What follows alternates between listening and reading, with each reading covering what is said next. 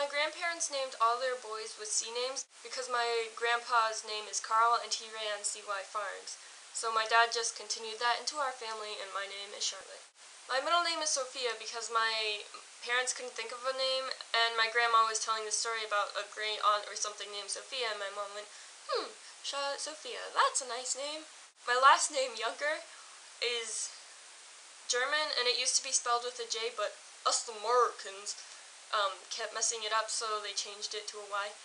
But technically, that shouldn't even be my last name. My great-grandfather went into a coma, and my great-grandmother got lonely, as one would imagine she would, and had an affair with somebody. And so, my grandfather was born. And it being the 20s, they just pretended like he was a Junker.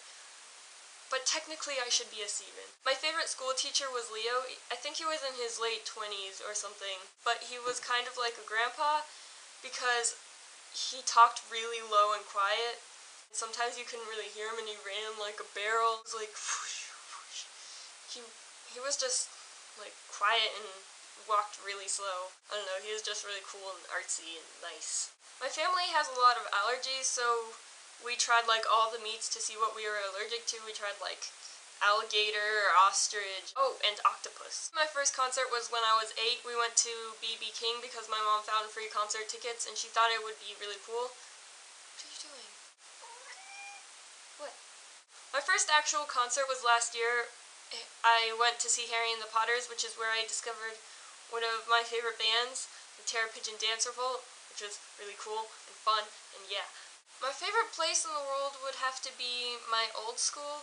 It wasn't like a normal school where you just sit at a desk all day or whatever. You could just go outside and climb trees all day. I'm going to visit it in a few weeks, so maybe I'll take you guys with me. National Book Festival was really fun, and I haven't made a video about it yet, which I should, but I'm going to put it on my channel, and I'll put a link in my next video. I met one of our subscribers.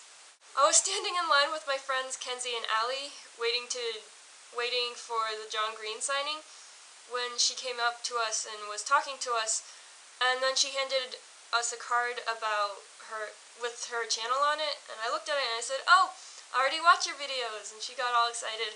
And I told her about us, and she said, "Oh, I already watch your videos, you look really familiar," and that was really awesome. I didn't get any pictures or videos of her because my camera had just died and my mom was going to get me batteries, but I'll put a link to her channel below. And hi!